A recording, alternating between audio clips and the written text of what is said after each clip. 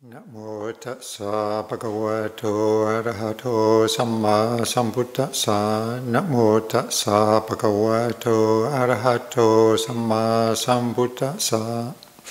Namo tassa bhagavato arahato samma sambuddhassa. Buddhang dhammang sanghang namasami.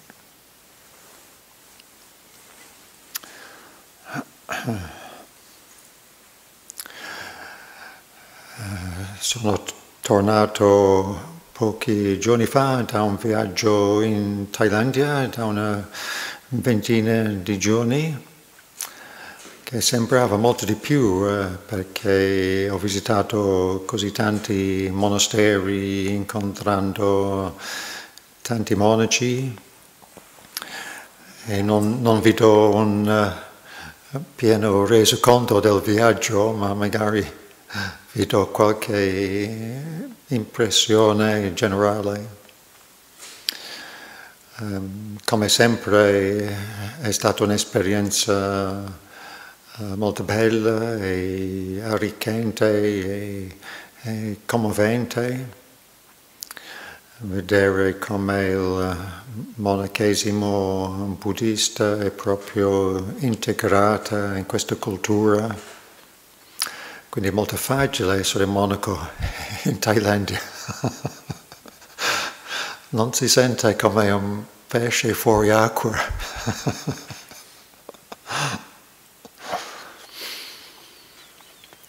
E veramente, specialmente come monaci di questa tradizione, questo lignaggio, discepoli di Ajahn, Ajahn Sumedho, siamo veramente trattati bene.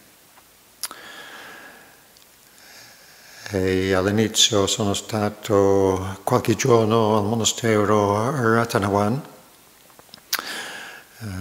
circa 4 ore da Bangkok, confine con un grande parco nazionale, Khao Yai, dove c'era Nuovo Sumedho per alcuni giorni. Quindi è stato bello di poter rendere omaggio al mio maestro, il primo monaco buddista che ho mai conosciuto, che avevo incontrato la prima volta 45 anni fa. E Ratanawan è stato sua base per 10 anni circa, prima che è tornato in Inghilterra un anno fa. E lui è generalmente in buona forma. E sono stato al monastero Wat Pananachart, nella provincia di Ubon, il monastero internazionale che è stato fondato da Ajahn Sumedho quasi 50 anni fa. L'abate attuale Ajahn Kevali è tedesco, sono monaci di tante nazionalità diverse. E poi è abbastanza vicino al monastero principale di Lumpocha a Wat Pa Pong, una decina di chilometri. Era nel periodo dell'anniversario della morte di Ajahn Chah, il 16 gennaio, e quando c'è un grande raduno c'erano molte centinaia di monaci, migliaia di laici,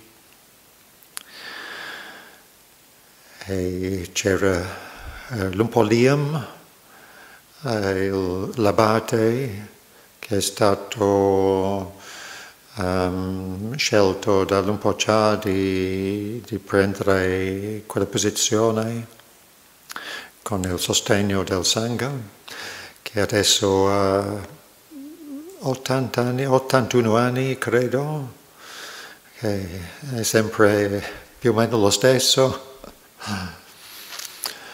E spesso si trova sotto su Kuti perché queste casette che hanno in Thailandia spesso sono costruite su pali e sono magari un paio di metri sopra la terra. Per la clima di essere più fresca, di essere sopra i serpenti, insetti velenosi e spesso era il luogo dove Ajahn riceveva delle persone sotto il suo Kuti. Adesso si può andare a trovare un po' Liam, che è specialmente molto accogliente verso monaci occidentali, comprendendo che hanno viaggiato tanto per venire. E mi ha dato anche un piccolo opuscolo in lingua thailandese, tutto sul Sima, questo confine che faremo qui a giugno, stabilendo questo confine per un luogo per atti del Sangha, come l'ordinazione. Queste sfere di marmo sono per mettere sotto o dentro la terra, in questa cerimonia che facciamo, perché le regole erano stabilite dal Buddha stesso. C'è tutta una storia del perché e le regole intorno a questa cerimonia. Quindi mi ha dato un opuscolo in lingua thailandese che Ajahn forse troverà una traduzione in inglese in modo che possiamo essere ben informati prima di fare questa cerimonia. E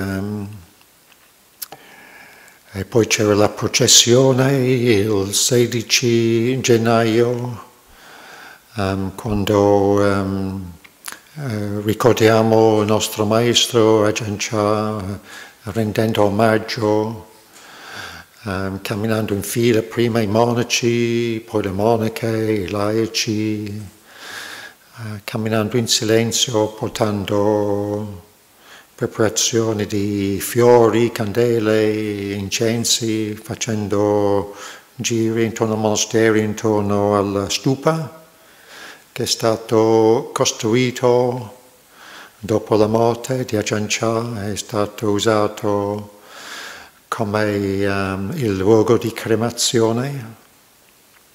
E adesso si può entrare dentro, c'è una cupola e al centro c'è un altare, ci sono i reliqui che sono rimasti dopo la cremazione.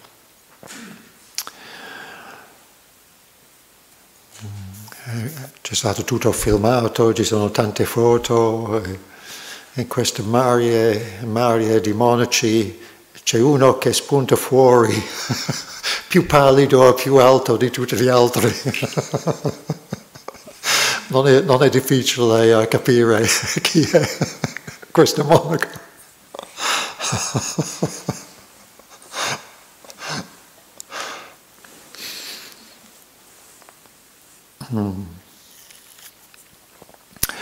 E poi sono stato a diversi altri monasteri, specialmente di monaci che già conosco, monaci che sono stati qui in altri periodi.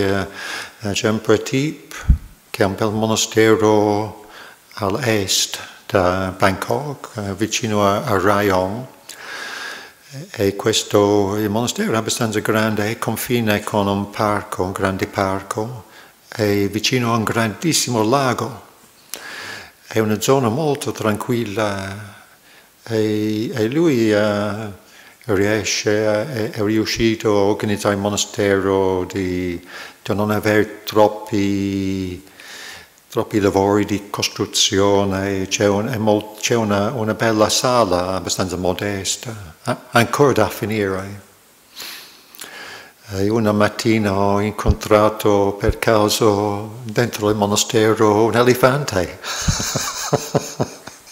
Capita ogni tanto di passare qualche elefante e possono essere pericolosi. Il giorno precedente Ajahn ci ha detto: se vi trovate vicino ad un elefante, magari entro una distanza di 50 metri, è meglio andarsene appena possibile. E io calcolando, pensando 30 metri, 40 metri, me ne vado. Ho resistito il primo impulso di scattare una foto e sono partito subito. Qualcuno mi ha chiesto se l'elefante era grande. Ho detto sì, mi sembrava grande, ma non sono rimasto a fare la misura, prendere la misura.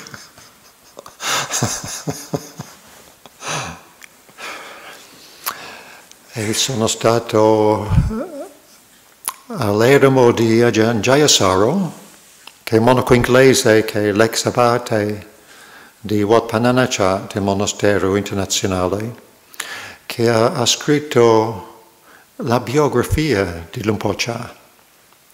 Infatti è stato chiesto da Lumpo-cha stesso di scrivere la sua biografia mentre era ancora viva, perché non voleva che sarebbe un tipo di agiografia, come un racconto di un santo che è praticamente nato da un santo, non ha mai avuto momenti di rabbia, momenti di delusione, di dubbi, di lussuria. Infatti voleva che questo racconto includesse anche tutte le difficoltà che lui ha dovuto affrontare per incoraggiare le persone più normali che non sono nati santi come noi. E adesso abbiamo una versione anche in italiano che sarà stampato fra qualche mese. E Ajahn Jayasaro adesso vive in una zona molto bella, si chiama Pak Chong, dove c'è un buon clima, è molto, molto verde.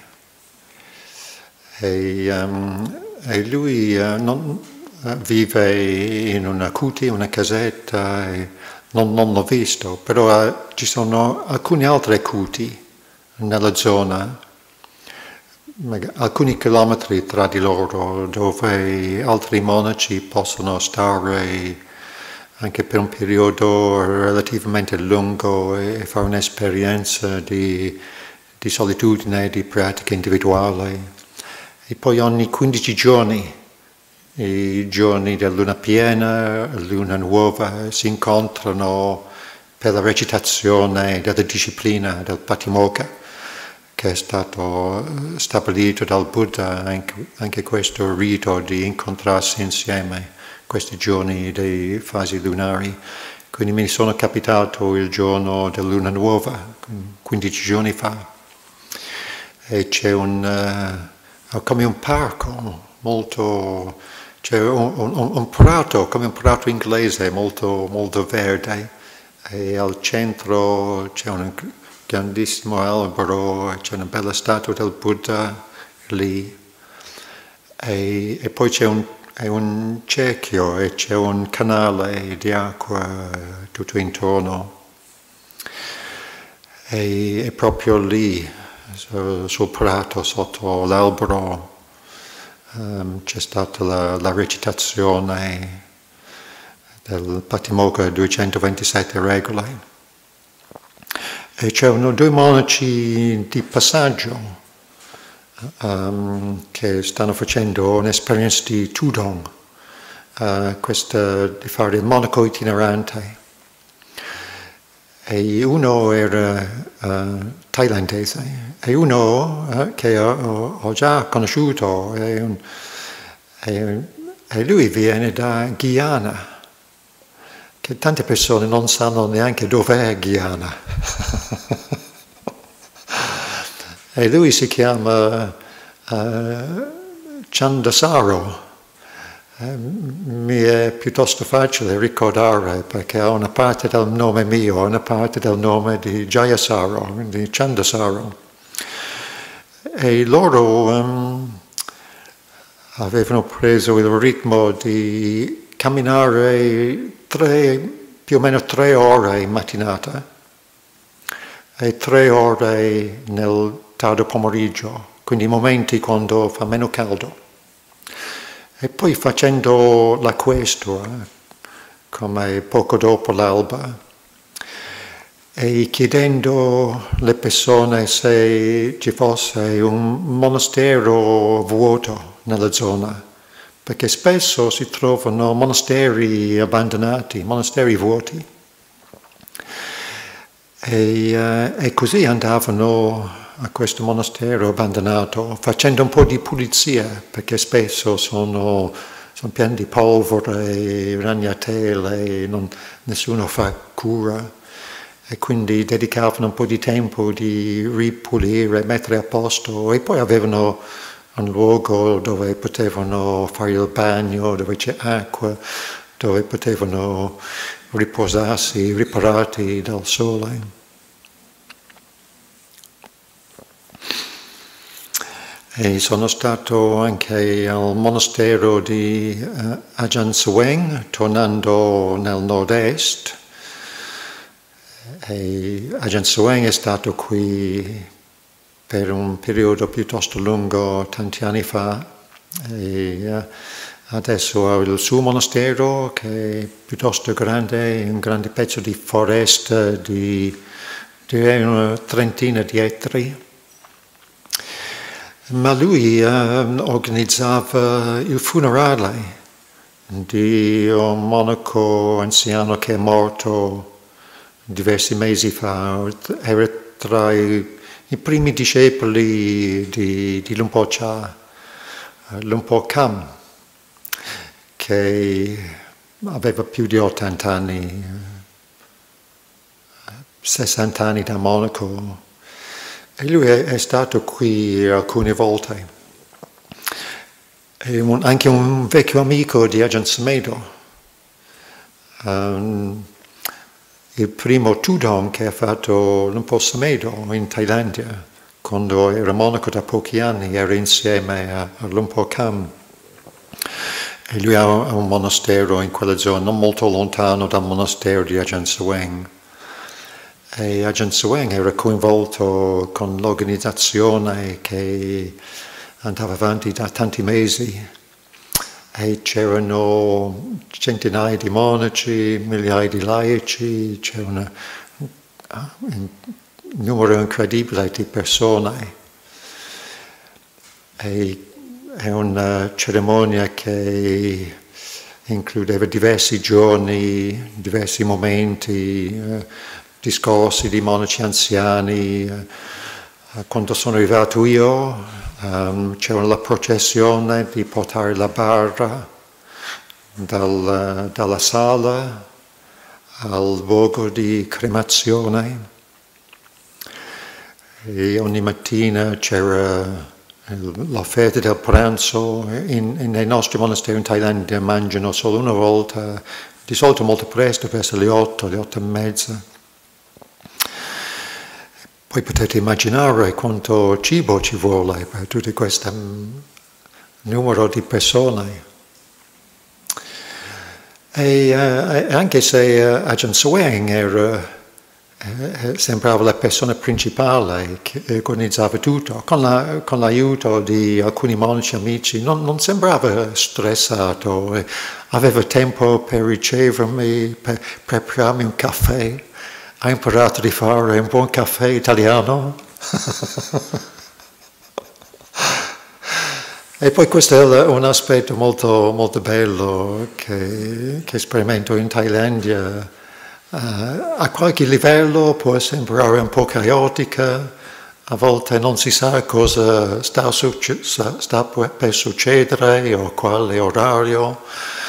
Ma nonostante tutto, sempre tutto molto armonioso, tutti sono partecipi, collaborando, non si vede conflitti, qualcuno che si arrabbia con qualcun altro perché deve andare in questo modo invece dell'altro. È veramente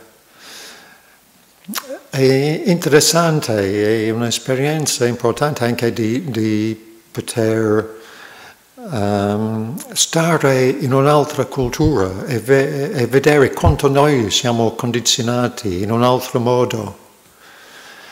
Per vedere questo, perché se si rimane sempre nella stessa cultura,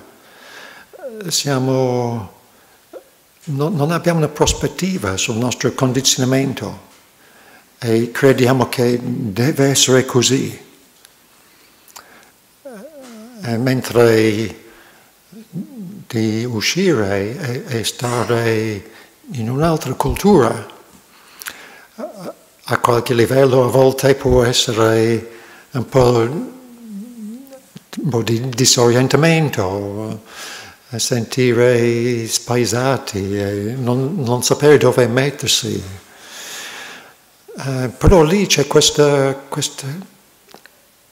atmosfera di accoglienza, di tolleranza e di partecipazione. E l'importante è che tutti cercano di dare servizio, cercano di dare una mano insieme. E allo stesso tempo c'è un molto rispetto per la gerarchia. Infatti anche in quel momento sotto i cuti di Lumpur Liam, una cosa che aveva detto, parlando dei monasteri fuori Thailandia, l'importanza di mantenere il rispetto per l'anzianità. C'è l'espressione avuso e bante, come nei rapporti tra i monaci, quando si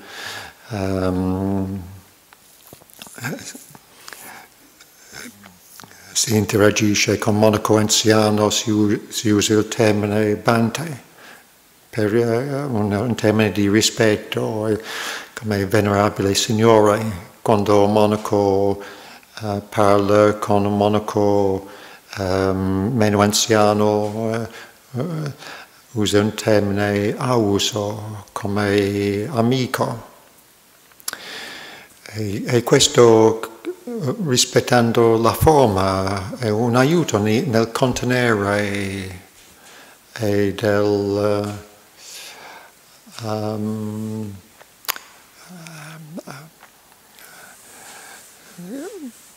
di dare un modello da seguire e poi non diventa troppo personale. Mi piace questo e quindi dimostro rispetto per lui, quest'altro non mi piace e quindi lo tratto in modo sgarbato. E anche quando a volte c'era un monaco lì che so che in passato era causa di vari problemi nella comunità. E nonostante tutto, i monaci più giovani lo trattavano con molto rispetto, rendendo omaggio e anche accogliendolo con calore. Hanno questa capacità di adeguarsi alla situazione, di lasciare andare i risentimenti e di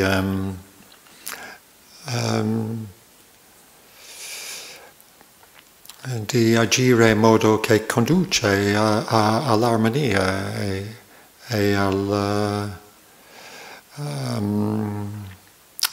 invece di portare avanti contrasti, conflitti. È molto commovente a testimoniare questo.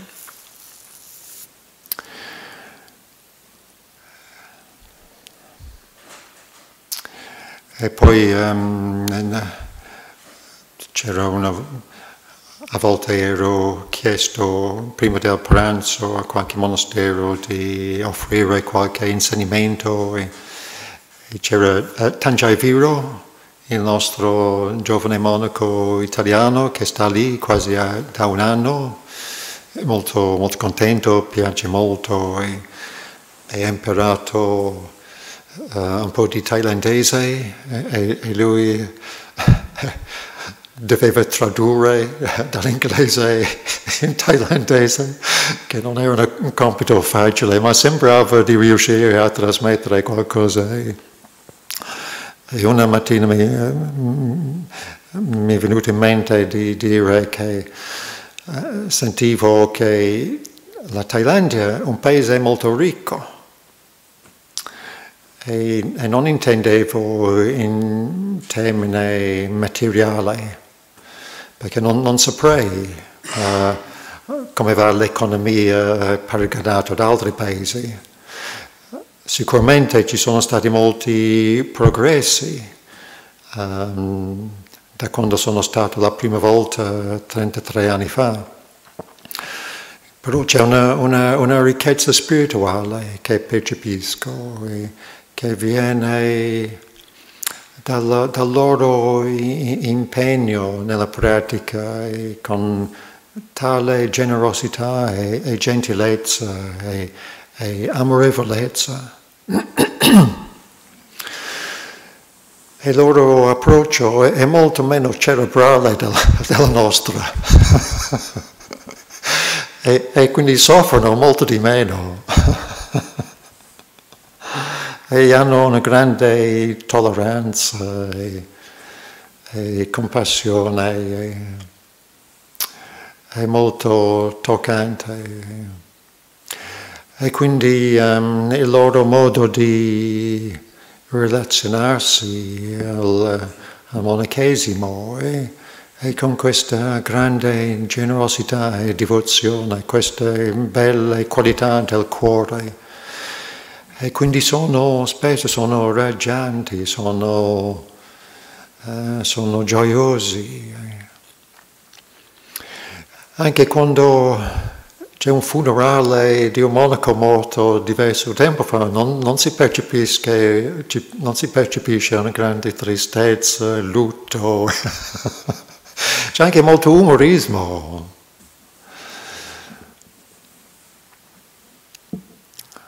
E non stanno cercando di perfezionare tutto, ma di adeguarsi, di apprezzare e sentono molto gratitudine per questi monaci anziani che hanno hanno costruito questi monasteri, che hanno dato il loro esempio, hanno diffuso il Dhamma, hanno aiutato le persone in questo insegnamento.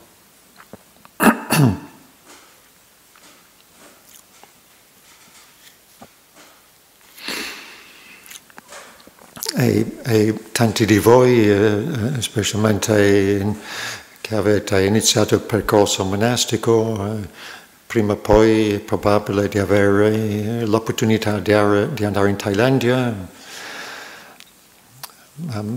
Io avevo aspettato 10 anni, poi sono stato un anno intero e ho apprezzato veramente tanto, anche se ero contento di tornare in Europa perché sentivo di poter fare più servizio, di essere più un aiuto qui.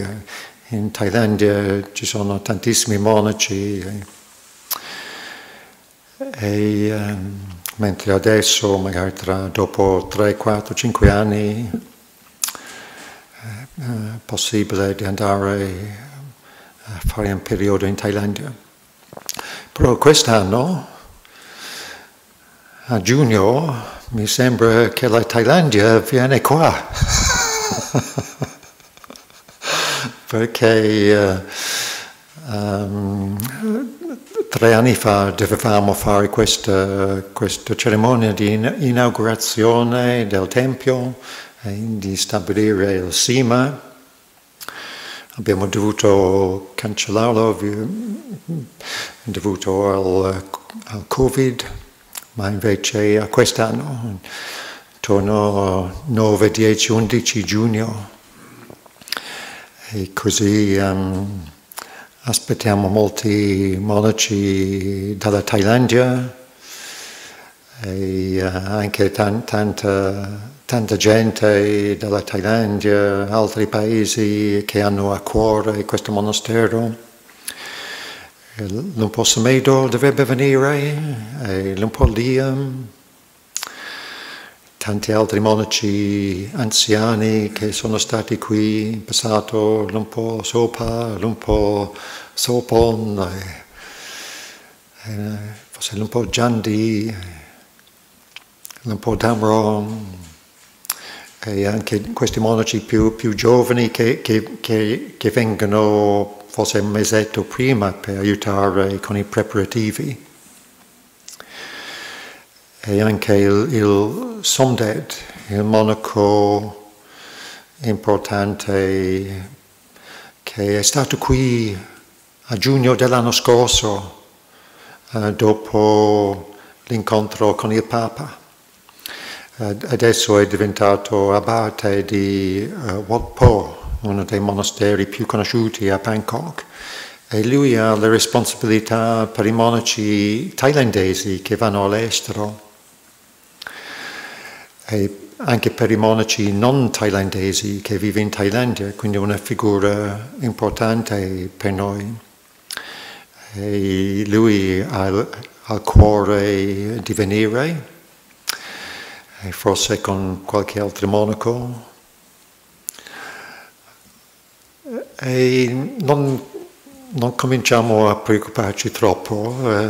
Dopo il ritiro invernale cominciamo a pensare a livello organizzativo e poi con questi eventi, con la collaborazione che viene fuori, queste situazioni, come nei monasteri della Thailandia, spesso porta fuori il meglio delle persone, porta fuori molta generosità e molti aiuti e quindi cerchiamo di entrare nello spirito invece di stare con la mente critica, la mente discriminativa che tende a creare problemi sulle cose come sono, di complicare tutto. Se manteniamo questo spirito, il cuore, e di essere pronti a fare quello che possiamo, di fare il nostro servizio, per questo che sarà un evento unico, un evento storico, che per tanti anni dopo ricorderemo, racconteremo, come spesso mi trovo a raccontare l'inaugurazione del Tempio Dhammarvati e c'erano il precettore di Lumpo Samedo, tanti altri monaci importanti, abati di monasteri, e tanti di loro sono venuti qui quando eravamo qui da poco tempo. Non avevamo tutte queste strutture, avevamo forse 4 cuti, una casa degli ospiti che avevano 2 stanze e avevamo appena messo su il tendone. E nonostante tutto è andato molto bene. E comunque siamo qui in ritiro.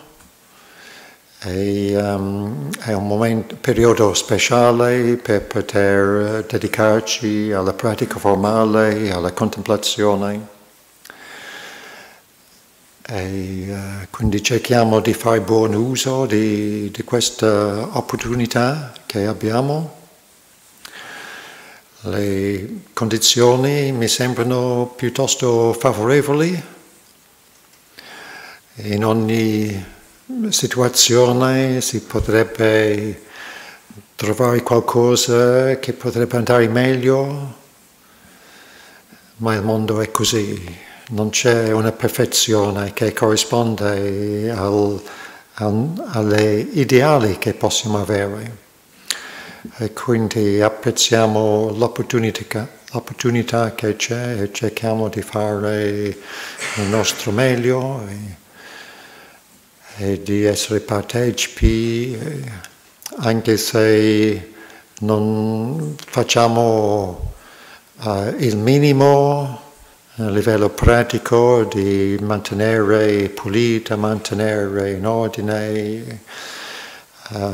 Ci dedichiamo con il cuore a quello che c'è da fare quando vediamo c'è qualcosa storto, qualcosa da mettere in ordine e di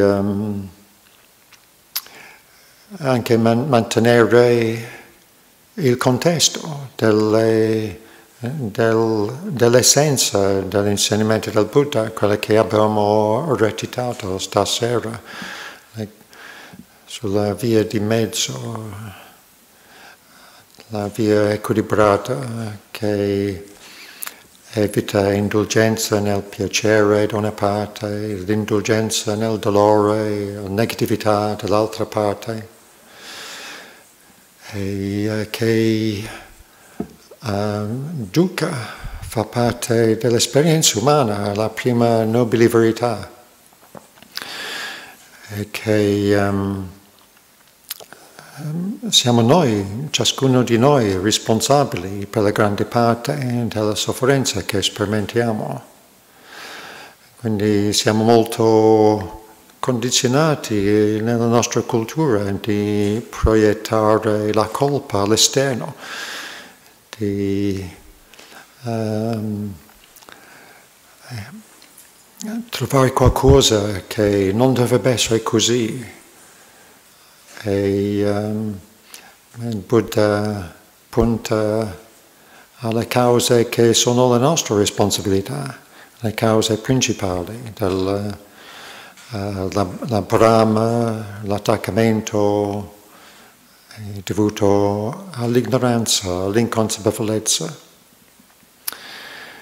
E quindi se siamo qui, stiamo meditando e stiamo soffrendo, possiamo chiederci perché. Qualcuno mi sta abusando, qualcuno mi sta trattando male.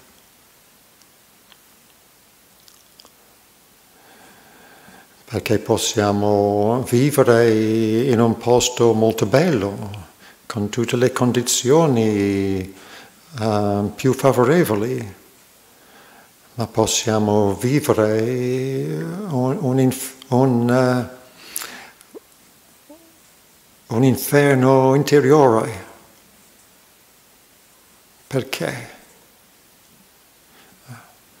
Perché qualcuno ci fa male, o sono nostre abitudini mentali, o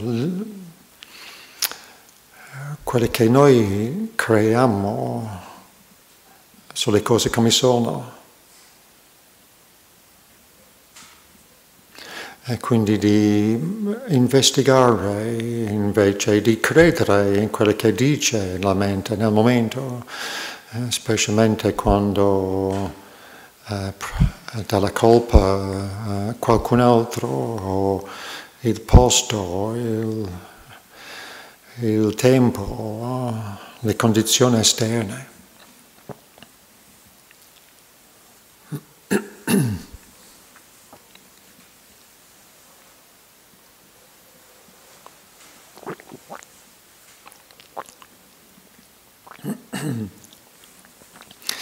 Ad esempio se c'è qualcosa che va storta, qualcosa che va contro le regole stabilite, qualcuno, siamo in nobile silenzio e qualcuno nella stanza parla troppo,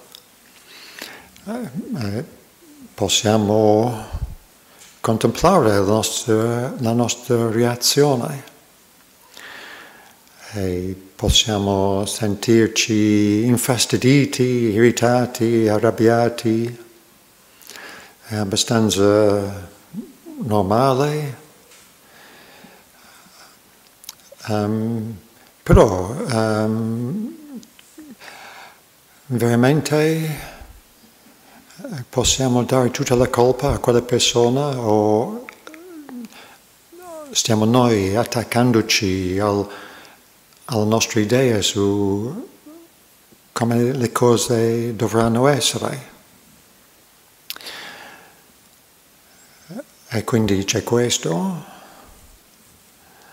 possiamo modificare l'atteggiamento e accettare che è così, che chissà cosa sta vivendo quella persona e non nega la possibilità di agire in qualche modo, però è come agire. Magari si può intuire un momento di poter intervenire e dire qualcosa, ma in modo gentile. Si potrebbe affrontarlo in un modo che non fa sentire criticato o aggredito. Si può dire, ad esempio, ehi, senti, ti ricordi? Hai dimenticato qualcosa? Nobile silenzio? Quindi espresso con calore, amicizia, invece di andare carico di furia, di rabbia. Ma perché non stai zitto? Come fa sentire al contrasto?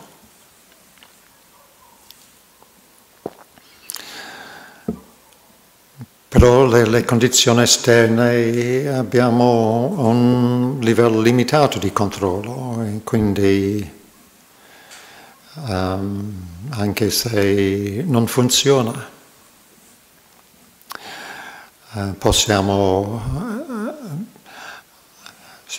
sentire la nostra reazione abitudinaria, di sentire irritazione, ma se invece di dimorare nella rabbia e raccontarci che non dovrebbe essere così, qualcuno dovrebbe dire non è giusto, e semplicemente ci rilassiamo, dimoriamo nella consapevolezza delle cose come sono, con atteggiamento gentile. Quanto rimane quella sofferenza?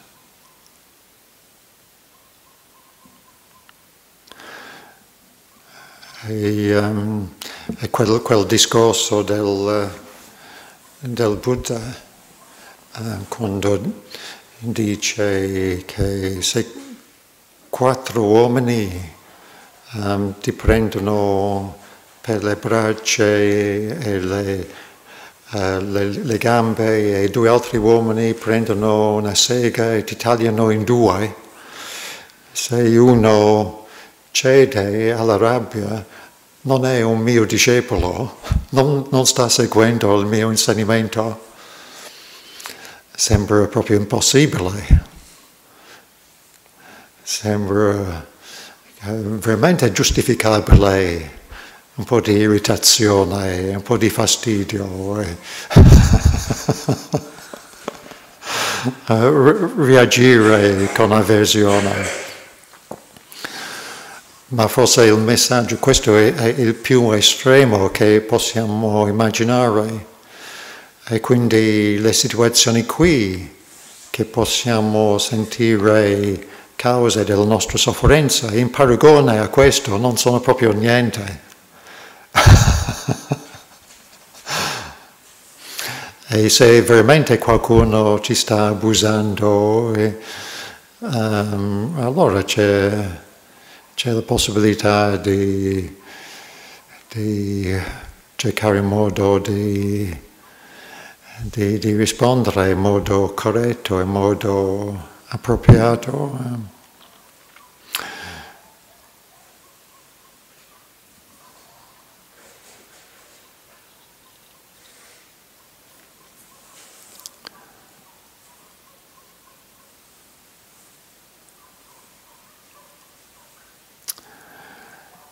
E quindi abbiamo una decina di giorni dedicata alla pratica formale, iniziando domani sera,